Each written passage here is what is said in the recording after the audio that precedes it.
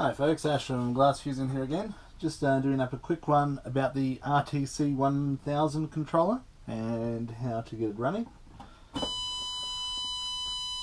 So once again, this one's just running on a simple setup with a little transformer just to give it power. As you can see at the moment it says it's 7 degrees. That's really generous. It's in the middle of Canberra winter. So to get it to run, all we've done is hooked up the ground and 12 and 12 volt positives, and this little loop of wire here is the thermocouple self-test. We've also just got a single relay just so we can hear some clicking noises once we've successfully got it up and running. Alrighty, to play with these ones, we've got the enter button down here. We press enter, we then press 0, you come to this CHG, which is where you can choose either Celsius or Fahrenheit. Alrighty, as for the basic programming of this kiln, all you need to do is press enter. We press 4 for ramp hold. We're going to go for user 2 on this one, just so it's a new one. We're going to say, let's go 2 segments. First ramp will just run with 278. And we're going to go up to, let's say, 600 degrees. And we'll hold there for 12 minutes. Alright, ramp 2 again, let's change it up a little bit and say we're going to go 800 degrees an hour.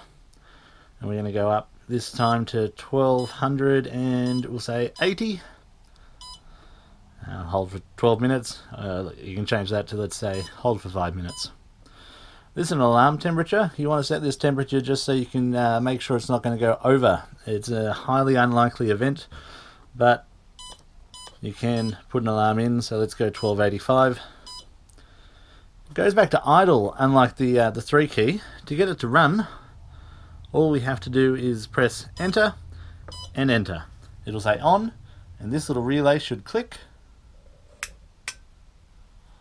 I was touching it, but it wasn't me. We'll hang on for a second and the relay should click again.